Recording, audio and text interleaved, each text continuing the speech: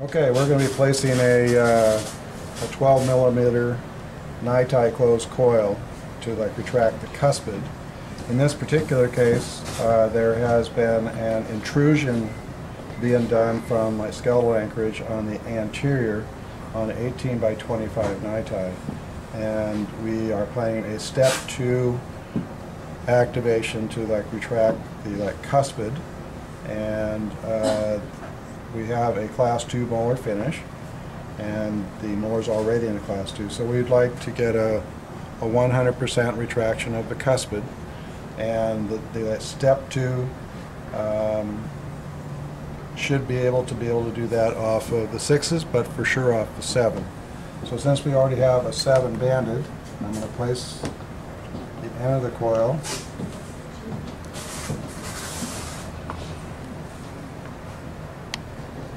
on the 7 hook.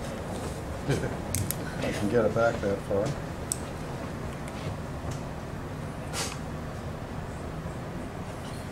Just bend that out a little bit. Sometimes you can't get the hook, it's too tight. And then if I can't get it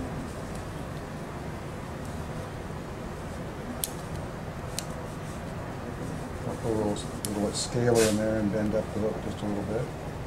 There we go.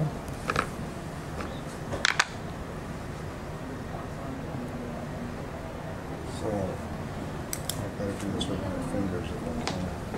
Pretty far back.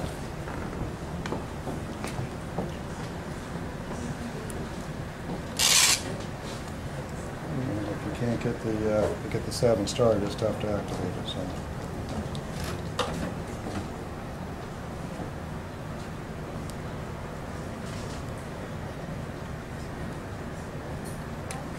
You might as well just cut all this because we're just going to cut it out in there.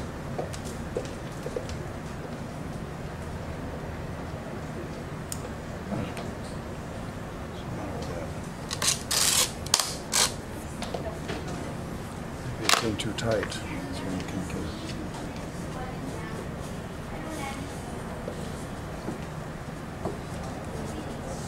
Bend it out just a little bit.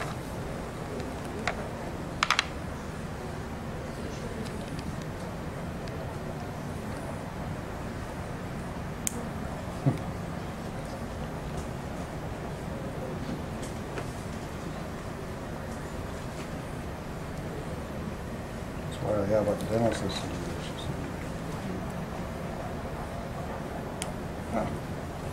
Somebody hold that there.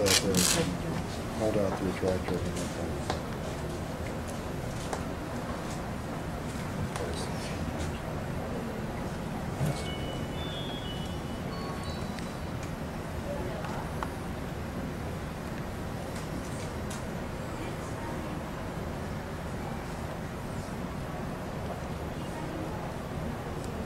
There we go.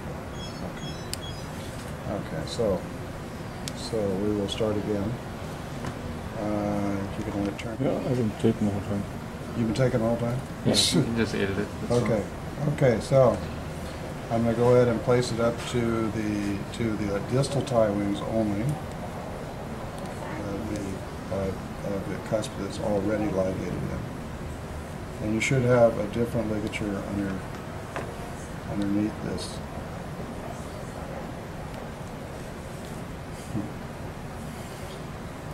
This is the hard part about taking videos, is that you can't get your hands in where you want them. It's going to look uncoordinated. Okay. Good. Okay. Gotta keep your hands out of the way of the camera. Alright. So now what we're going to do, we're going to activate this to step 2. So the first thing is we're going to place this is a 12 millimeter coil. Remember that you have a 12 and 9. So we're going to place it underneath the wire,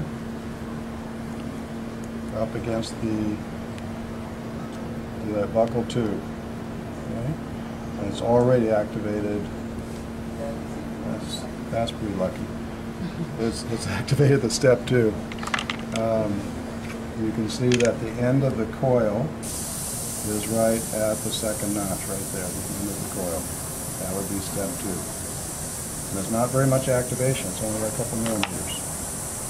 Okay, so I'd like to just turn it so I secure that at that step. Just make sure it's still step 2.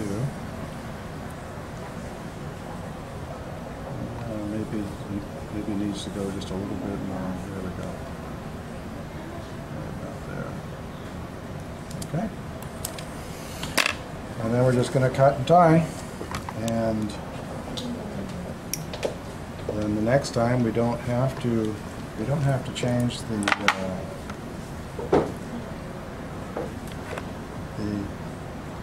ligature tie or the attachment ligature. We can just come in at the next visit, which would be at 8 weeks, and just put the ruler in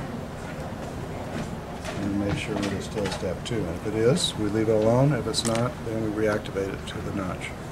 Just give it a little tug.